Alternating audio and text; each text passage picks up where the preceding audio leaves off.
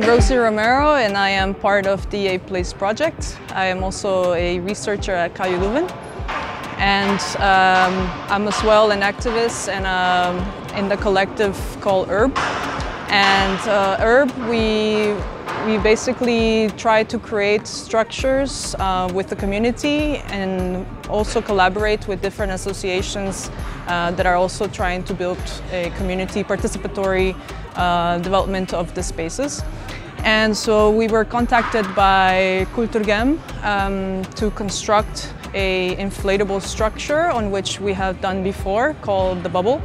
And the new Bubble actually was commissioned to host different activities that Kulturgem is quite active in. I'm Yannick from Kulturgem. We're a Brussels-based association working right here on Abattoir. We try to be kind of the social office of this semi-private space, where we collaborate with a private firm, Abattoir, to open up this space to as many people as we can. We have a project called CollectMet, where we recuperate the leftovers of the market with a group of volunteers. This is in normal times like a group of 20 or 30 people collect about 2 or 3 tons of food every weekend, which is then normally redistributed with all people who need it and partner organizations who work in welfare and who do other things. So hi, I'm Victoria. I'm working at Kulturgem since 2 years and I'm managing the project of CollectMet. Every Sunday we go with some volunteers on the market to collect the unsold fruits and vegetables. Afterwards, all the volunteers can also take some part home and the rest is stored in the fridge and will be redistributed on Monday. So we have some organizations that are coming, that are organizations in the food aid, and they're going to redistribute after to their public. And then here we have the deliveries by bike. We deliver to the people that have some difficulties to move, so people with a small baby or old people for which it's complicated to take the public transportation and so on.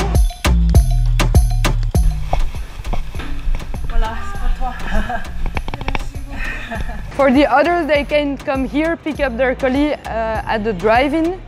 And so we have about 160 people coming every Monday and Tuesday to collect their food packets and deliveries. For the moment, we're at 140 deliveries. So in total, it goes basically to more than 1,000 people. And then we have also CollectMet's open kitchen, where we cook with the unsold fruits and vegetables.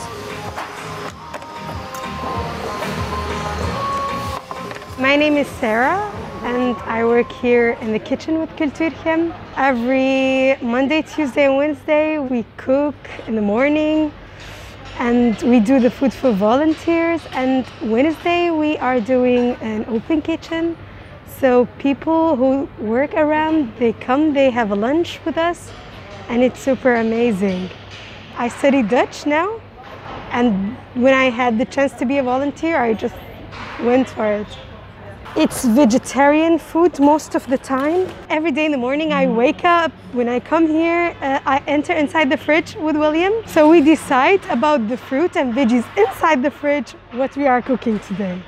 So we try to give the fruit and veggies second life. So sometimes we do a jam or sometimes we are just doing a juice. We're trying to do like zero waste of food. Sometimes I just get the menu from William and sometimes I tell him, oh, there is something new in my head, let's just do it. Since Corona started, we felt an explosion of the demand while the markets closed down. So we didn't have, our source of food was gone.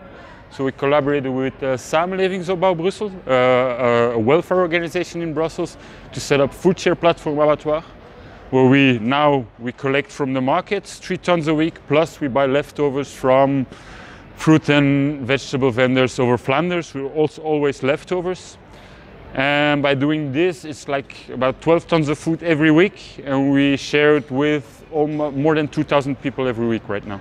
Before Corona, we weren't doing any deliveries by bike, but we changed afterwards because people had to stay home. So now the market started again, so we can again collect it, but we need to be careful for the rules. We have to wear a mask always, wash our hands, keep distance. So it's a bit different, but it's nice that we can still continue helping the people that need it. We're open to everyone, and that's a bit the strength of CollectMet, that all the volunteers are mixed, and you have some people coming to meet some other people, some coming because they want to, they need some fruits and vegetables, so from different purpose, and that makes a very diverse group, but that's very strong. Je suis volontaire à Culture Game. Voilà, Culture Game, voilà, nous on fait dans l'alimentation, aider les personnes démunies, les personnes qui n'arrivent pas à se nourrir convenablement. Et déjà avec le coronavirus, il y a beaucoup de personnes qui ont eu des difficultés. Et pour le projet de Culture Game, c'est de ravitailler ces personnes, les aider à mieux se nourrir. Voilà, et moi, comme je disais volontairement, je suis venu pour aider aussi Culture Game. Ici, on n'a pas de poste fixe. Tu peux travailler aujourd'hui dans la collection, le chargement, dans le triage, dans le transport. On fait un peu de tout, on a besoin de tout le monde ici.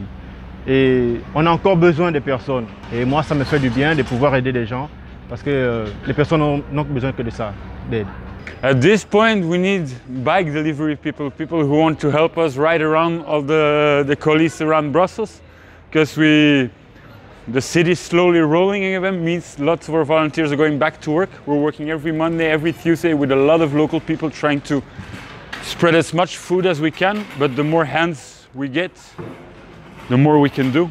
So it's very multicultural, what I like, and I like also helping the people in need and see that we're doing something good for the society. That's very important to me. What we're going to do in the future is maybe a more interesting question. Short answer is we don't know. What we think the answer is in having local networks that can provide food access for local people. Not too much limitations on where to get food. Just providing healthy food to people, I think, is like a basic way of organizing life in our society. So I think that's maybe our mission. They are trying to develop a lot of activities that involve food, and as we see today, they are doing this CollectMet, which is a sort of initiative to combat against waste food, and they're also trying to involve the volunteers to be part of this.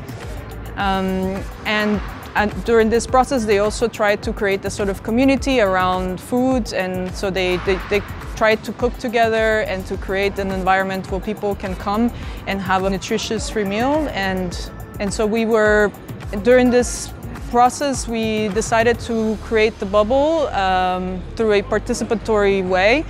And so we will develop this with the community and the volunteers from Culture Game in the coming fall.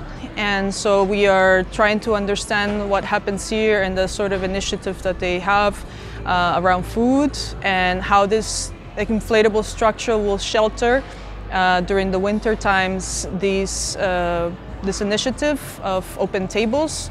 And so we are part of this, and the Delicious Place project is trying to a bit communicate the initiatives here in Brussels. And this is the connection to the learning bubble, which will be the inflatable structure that we will construct for them.